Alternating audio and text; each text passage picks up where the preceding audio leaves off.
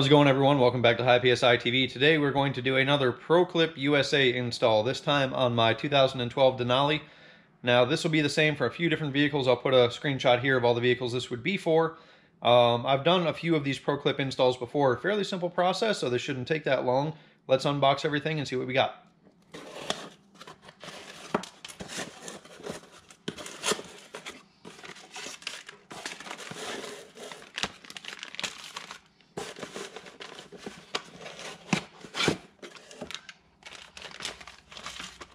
Alright, so this is what we've got. Proclip center mount low. This will fit all kinds of Chevy and GMC vehicles. And then a medium universal adjustable Proclip holder. So I'll get these out of the bags and show you the instructions and how to install it.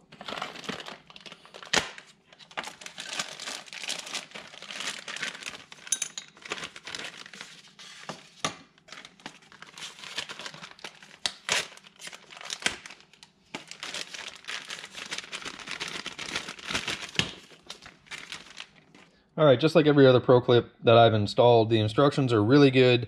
They show you how to make it fit your cell phone, how to install it into the vehicle.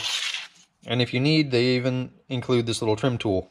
So the first step in our process is to fit our cell phone holder to our mount. To do that, we have to remove 2 screws, and then we'll take the mounting pad and mount it to our vehicle mount. The only tool you'll need for this is a Phillips screwdriver.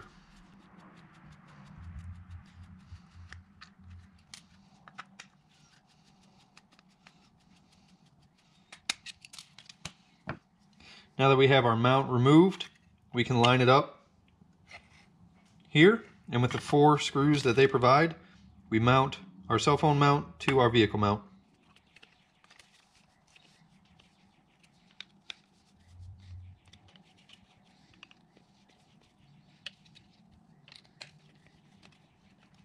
Now that our cell phone mount is mounted to our vehicle mount, we can go ahead and reattach this, and then I'll show you how to adjust this to fit your cell phone.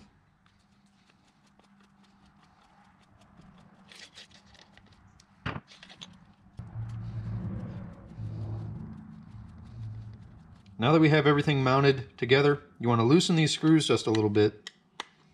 And what that allows you to do is slide the cell phone holder in and out. I'm using a Galaxy S8, so what we want to do is pinch my cell phone in here, pull it out gently, and then what I do is I always add a little bit of tension to this, so we'll close it up just a little bit more. And then we're going to tighten down our screws and see how it fits. Like so. Now that we have everything assembled, we can go inside the truck and I'll show you how to snap this in. Okay, inside the vehicle, this mount is going to go right here. So basically it wedges behind your trim here and in between your wood grain and your heater controls here. There are 2 pieces of sticky tape on the back of this, and what you need to do is remove the non-adhesive backing and clean these areas with an alcohol swab real quick so that this stuff will stick. Now, this is easily removable, it's just there to help secure the mount. It'll actually peel right off if you ever need to remove this mount. So we'll take our little prep pad, make sure that both of these areas are clean. And once that dries, we can take our trim tool and install our mount.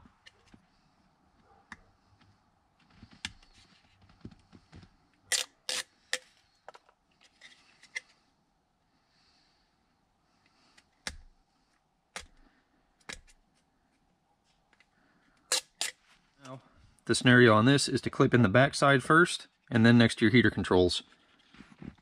So we have our tool installed down here, so we can pry back on this a little bit. And just like that, that side's in. Now, we kind of need to do the same thing up here.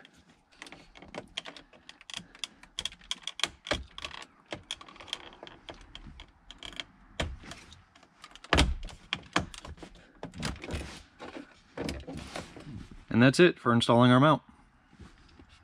I always try to give a good push all the way around to make sure that it's snapped in tight. And now we have a cell phone mount.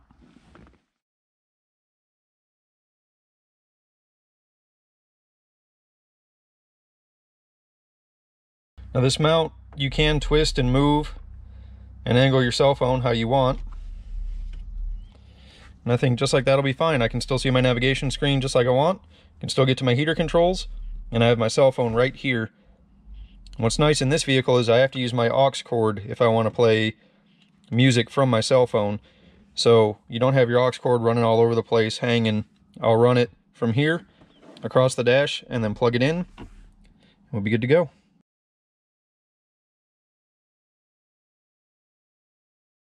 And that'll do it for this video. It takes maybe 3 minutes to get everything straight and installed, about 5 minutes to put it together on the bench, and that'll do it. No more fumbling for your cell phone.